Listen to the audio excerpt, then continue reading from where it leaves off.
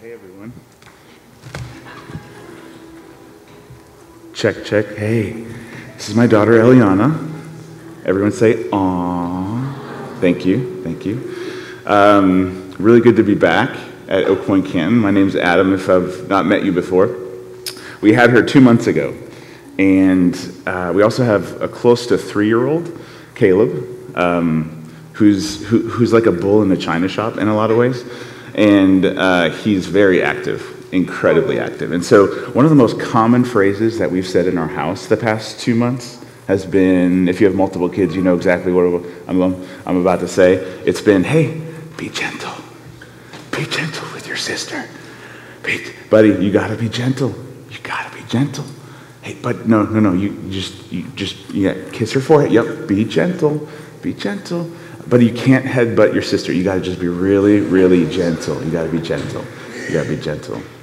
As we continue our series on the fruit of the Spirit called In Step, this whole idea of walking in step with the Spirit, today we're talking about gentleness and what it looks like and what the meaning is when Paul wrote it in Galatians 5, but also does that meaning have any effect on us today? Is it really just a word for us to calm down, for a 3-year-old not to hurt a 2-month-old, or does it really have impact and meaning that could make a difference in our lives? So that's what we're going to tackle today. I'm going to give her back to my wife so she doesn't spit up on me. Can we give Eliana a big round of applause?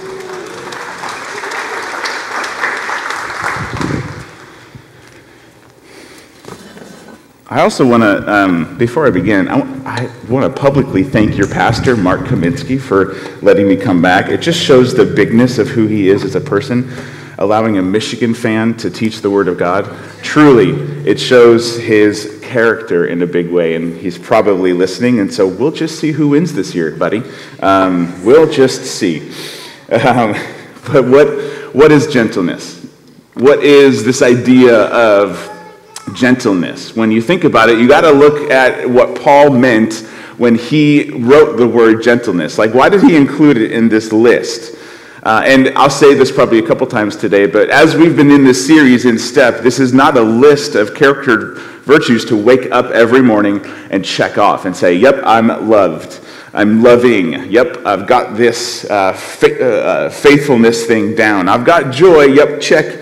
This is not a list to accomplish, as we say. It's a process to embrace. So what was Paul thinking when he wrote the word gentleness? Well, in his day, gentleness was very close to humility. And I think it's the same today. I think humility and gentleness, and as we'll see, meekness, is very closely tied together. And both were seen as not overly exciting character traits to possess.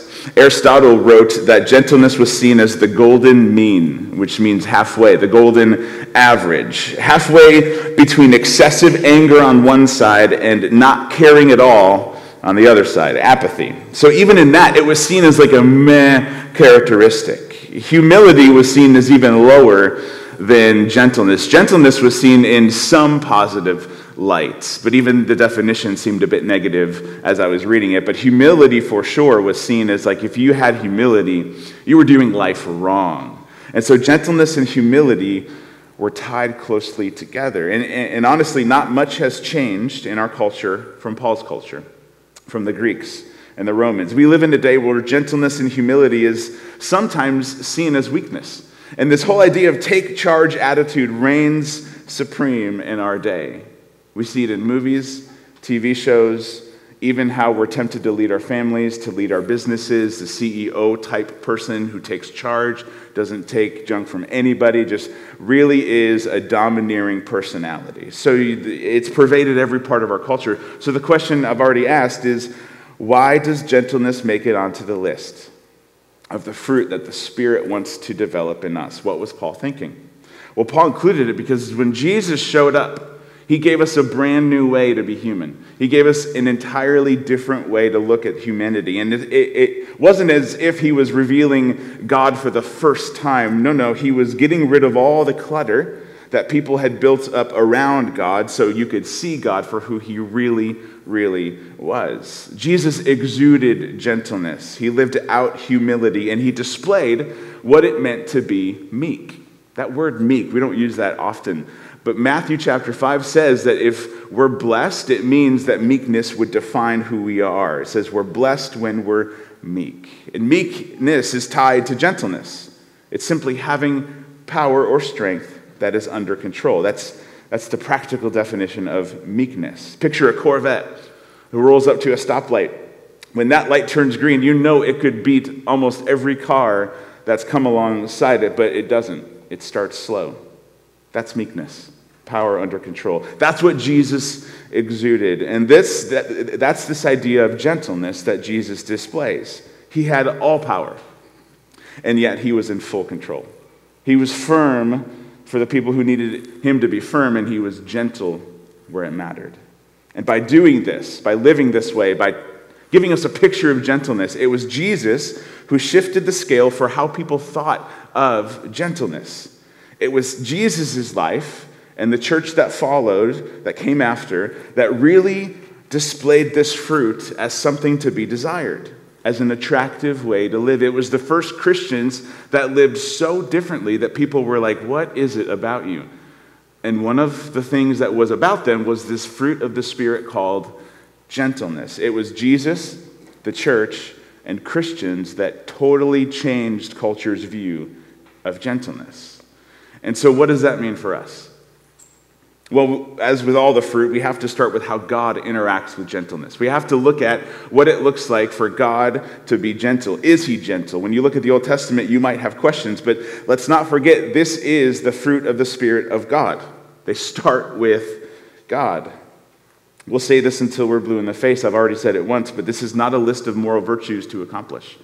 It is a process to embrace, a process of keeping in step with the Holy Spirit in your lives. Not waking up thinking you have to do it all by yourself. Quite the opposite. Waking up thinking like, Jesus, I can't do it all by myself. Help me walk with you. And the process of gentleness begins with receiving gentleness from God. That's where it has to start. Gentleness from God. It has to start there. When you overview the Old Testament, like I already said, you might think God is the only characteristics you see of God is just, intense, and dominating. He is the just God you see all throughout. And so one might think that gentleness was a new trait that showed up with Jesus. But a closer look at the scriptures will reveal that God is both just and gentle. And his gentleness is all throughout the Old Testament. You read scriptures like Psalm 23, Psalm 103, Isaiah 40, and you see a picture of God who's gently guiding his people to green pastures and still waters. You see a God who's having compassion for his people, for he knows what we're made of. Isaiah 40 pictures God as he's tending to his people like a shepherd tends to his flock. In Deuteronomy, God is described as a loving father carrying a son. I carried my daughter on purpose because that's the picture of God as gentle. One holding a newborn, a 2-month-old, caring for it. Not many people think of the Old Testament as that kind of God, but that's the God of gentleness. And then Jesus shows up on the scene.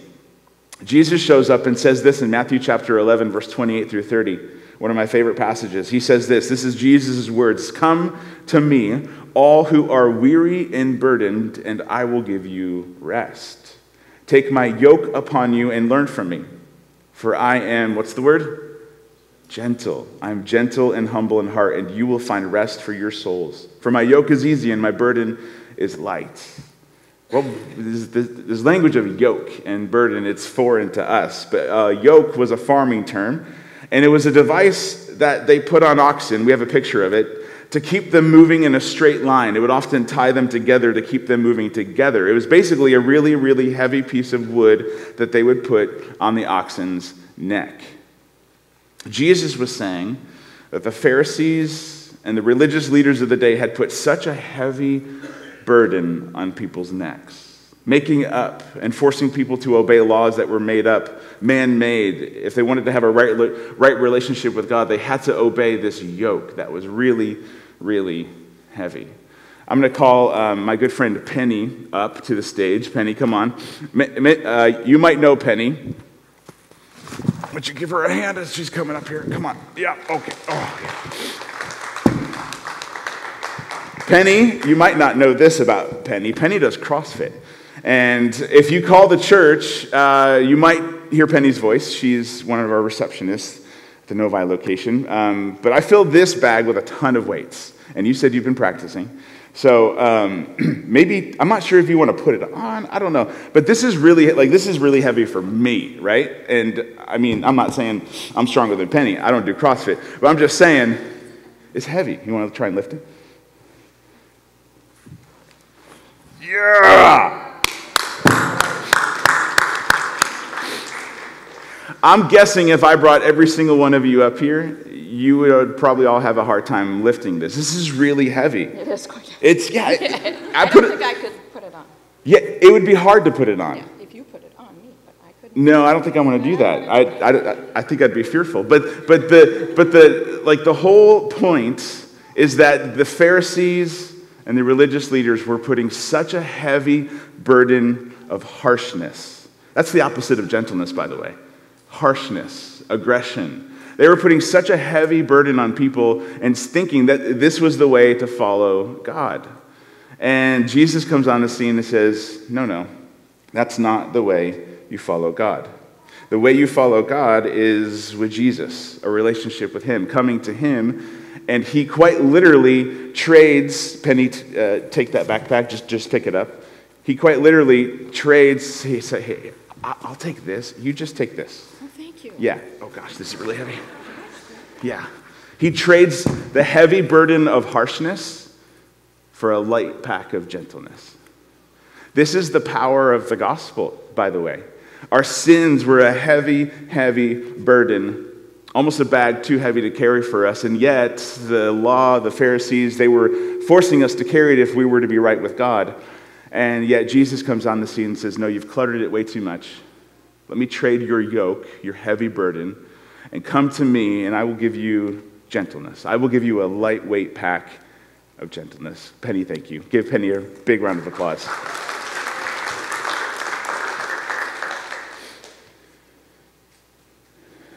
God quite literally has taken away the heavy pack of harshness and given us the lightweight pack of gentleness.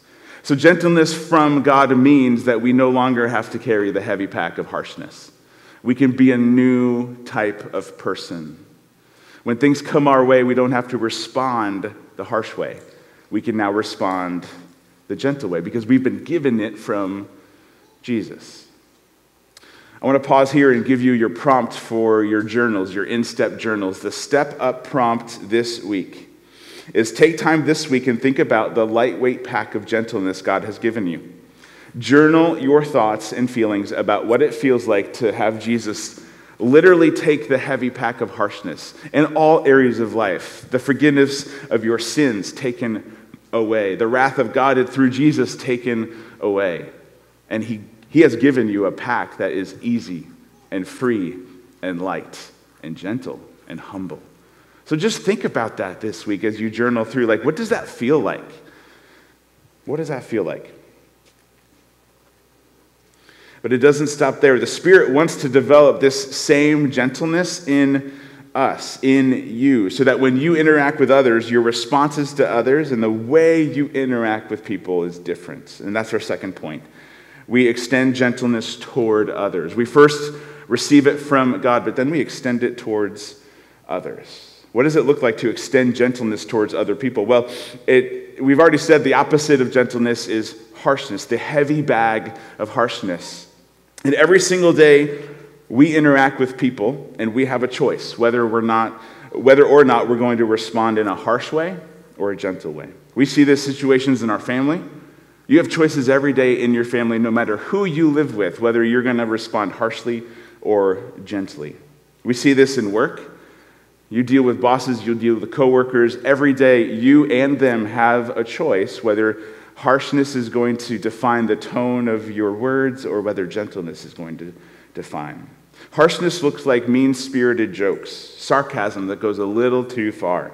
A home environment, it's just void of joy. It's not conducive to joy. A work environment that's not conducive to teamwork or letting people celebrate other people's wins and accomplishments.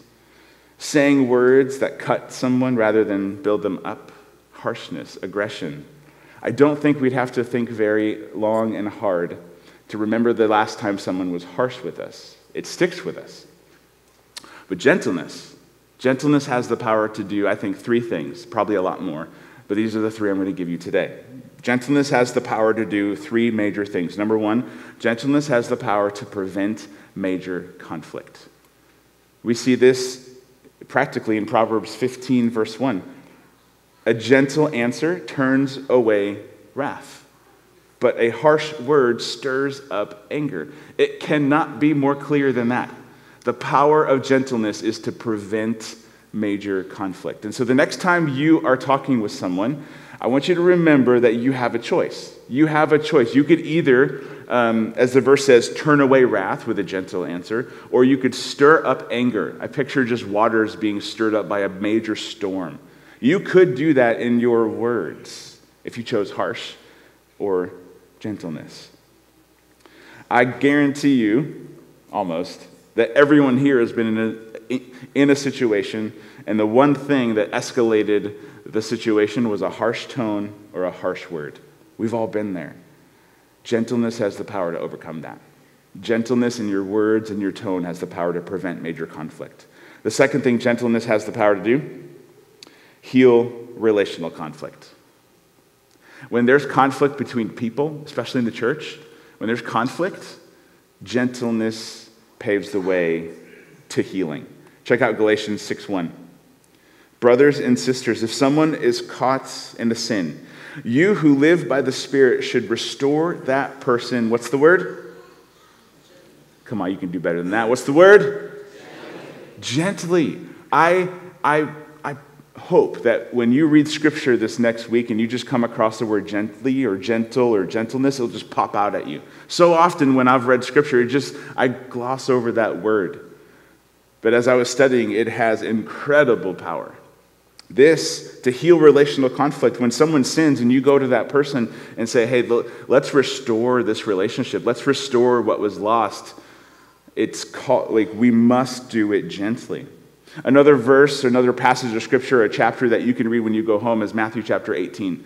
Matthew chapter 18, Jesus gives instructions on how to deal with conflict within the church and with people outside the church, and he all wraps it in gentleness and love and humility. So it prevents major conflict. It heals relational conflict. The third one, this might surprise you, it advances the gospel. It advances the kingdom of God. Here's where I get that. 1 Peter 3:15 says this, but in your hearts, revere Christ as Lord. Always be prepared to give an answer to everyone who asks you to give the reason for the hope that you have. But do this with, what's the word? Gentleness and respect. By the way, the guy who wrote this, Peter, most likely the least gentle person in the New Testament. Can we be honest about that? Peter, if you don't know the Scriptures, Peter was one of Jesus' earliest disciples. He spoke too soon. He was harsh with other people. He was harsh with Jesus. He was bold. When Jesus was being arrested wrongfully in the Garden of Gethsemane, it was Peter, most likely, that took out a sword and cut off one of the guard's ears. Least likely to win the gentleness award in high school. This guy was not gentle. And yet, post-resurrection, Jesus met him.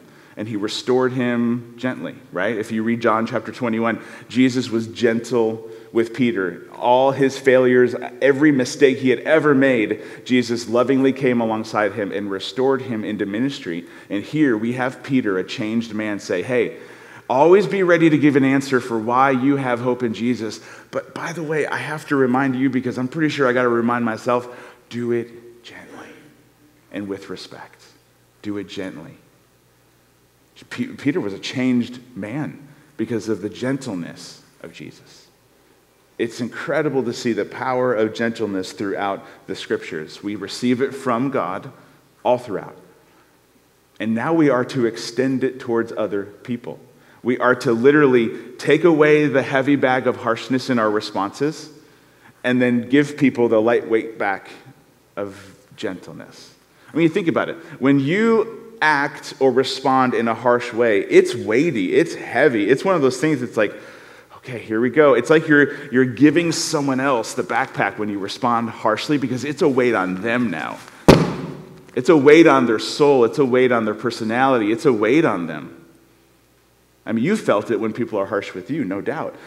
But if you were to trade it, and if you were to respond gently and kindly, people can bear that.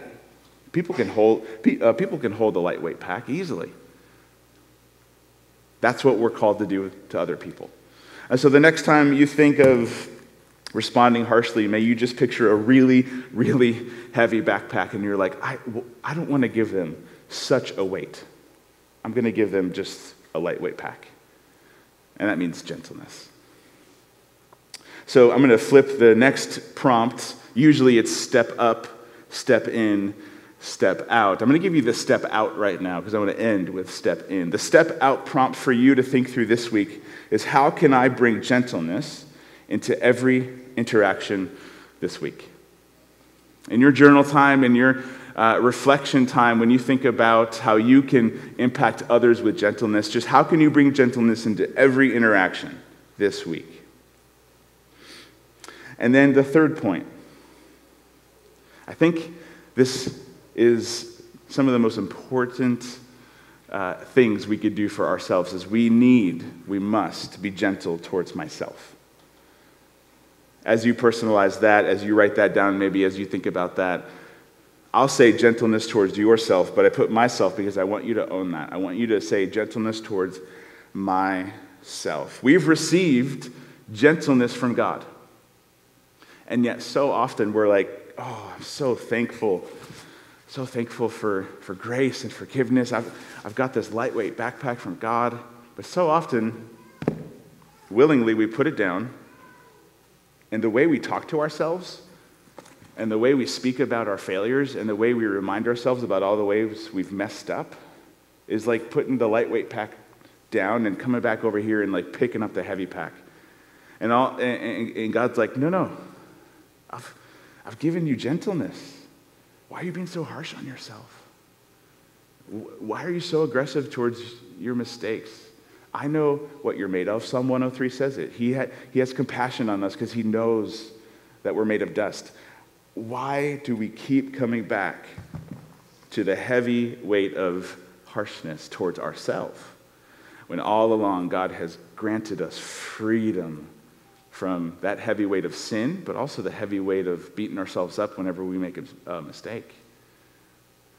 Galatians talks about the freedom from sin. When we're walking in step with the Spirit, we're free from the sin. We no longer have to go back and be a slave to the heavy burden of sin. But we're also, Paul warns us, he says, don't go back to the heavy burden of trying to do it all yourself. The law, as he calls it, the flesh and the law. Don't go back and pick up all the things that you think you have to do to please God. Don't do that, because you're walking in step with the Spirit, meaning he's given you a lightweight backpack, and he intends for you to be free and light and just walk in step with the Spirit without a heavy backpack of trying to do it yourself. He wants gentleness to define your life in all areas. We receive it from God. We extend it to others, but we must give it to ourselves. We must give it to ourselves, especially when we make mistakes, especially when our humanness comes out and we mess up and we give ourselves over to whatever temptation comes our way, and we're like, I did it again. God sees you. He sees me. And he wants us to put down the heavy burden of trying to pull ourselves up from our bootstraps and do it ourselves and do better and clench your fist. He just wants us to release that and give gentleness to ourselves. And so the step in question this week is, how am I going to rest in Jesus' love for me? How am I going to rest in Jesus' love for me? I want to end with Matthew 11, verse 28 through 30, but I want you to close your eyes as I read it. One of my favorite paraphrases of this comes from Eugene Peterson, who wrote the Message paraphrase of the Scriptures. And this paraphrase, I think, is so powerful, just the wording that he uses. So as the band comes up, just close your eyes. Don't worry about anything around you. who's around you, what's going on in your day, what you're doing after this. I want you to focus in on the words Jesus is saying to you. So with every eye closed, I want to read this over us. Matthew 11, verse 28 through 30, in the paraphrase in the Message. It says this: Are you tired? Worn out? Burned out on religion? Come to me. Get away with me, and you'll recover your life. I'll show you how to take a real rest. Walk with me and work with me. Watch how I do it. Learn the unforced rhythms of grace. I won't lay anything heavy or ill-fitting on you. Keep company with me, and you'll learn to live freely and lightly. Keep company with me, and you'll learn to live freely and lightly. Friends, that's the goal. Jesus takes away the heavy burden of aggression and harshness towards you, and he gives you a free and light life. You've received it from God. You're supposed to extend it towards others. But in that process, do not forget to be gentle towards yourself. For Jesus himself invites you to walk with him, learn the unforced rhythms of grace, and learn to live free and light. That's the invitation. That's the power of gentleness. I want to pray, and then we're going to sing one more song together, a declaration that it's all about Jesus in Christ alone. So let's pray. God, we thank you for today. We thank you for your truth. God, I just pray that you'll remind us time and time again of your gentleness towards us. May that affect everything, God. May that affect how we treat others, but also may that affect how we treat ourselves. And I just pray all this in your powerful name. Amen.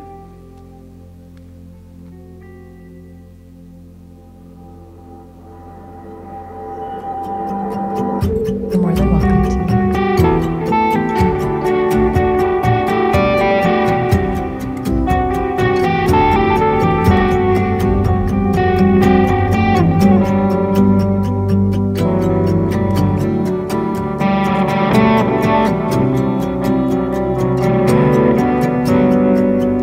In Christ alone, my hope is found. He is my light, my strength, my song. This cornerstone is solid ground, is firm through the fiercest drought and storm. What heights of love, what depths of peace, when fears are still and striving cease. My comforter, my all in all, here in the love of Christ I stay.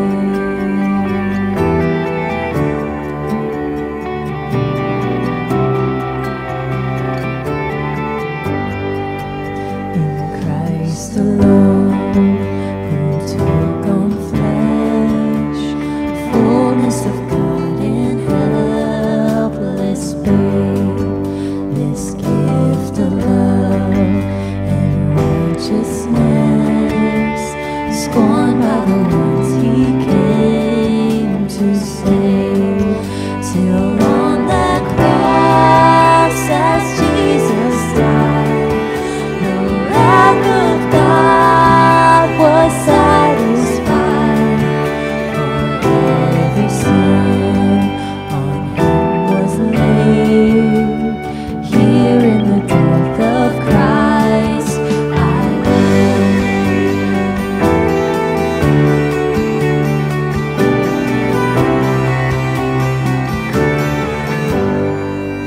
There in the ground his body lay, light of the world by darkness slain, and then bursting forth in glorious day, up from the grave he rose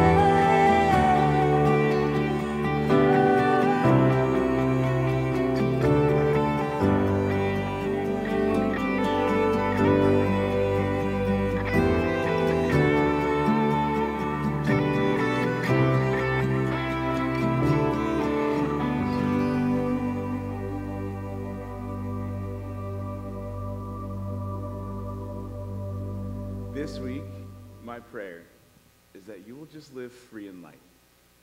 Gentleness has that power to receive it from God, extend it towards others, and realize it for ourselves. That's the invitation to Matthew 11:28-30, free and light. And the way you respond to others, the way you respond to yourself, free and light. Don't go back to the heavy backpack. It's harsh, it's aggressive, it's not the way of Jesus. Embrace the lightweight pack of gentleness for yourself and for others. Go in peace. See you guys later.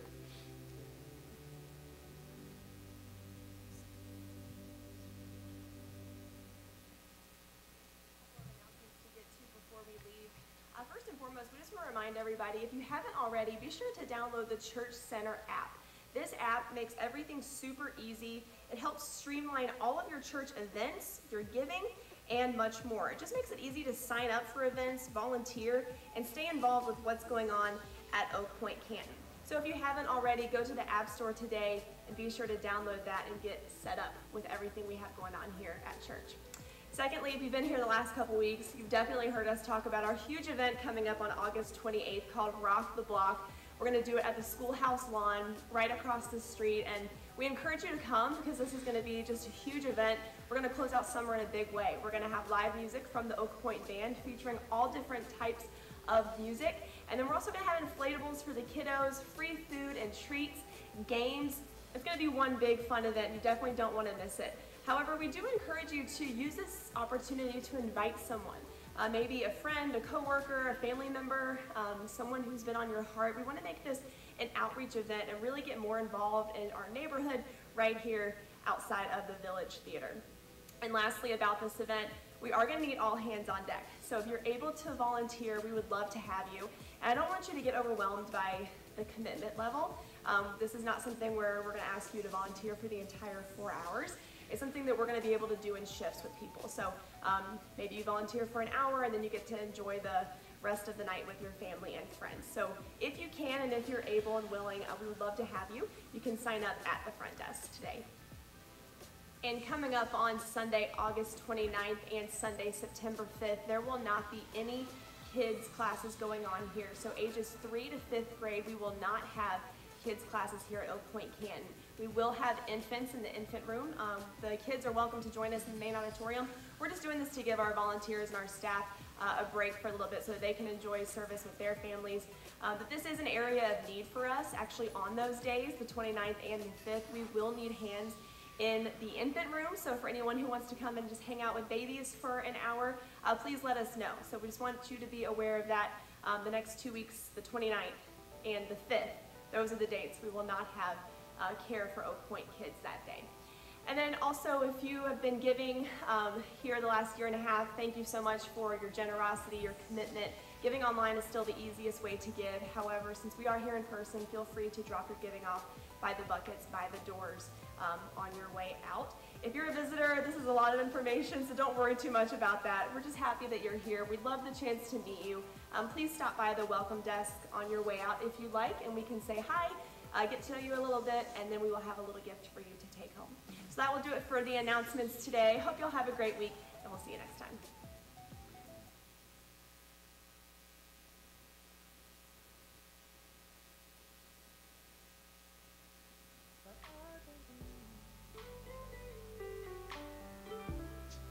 My sensory feels the truth as I disremember who I am in you. Forgetfulness of your grace drags me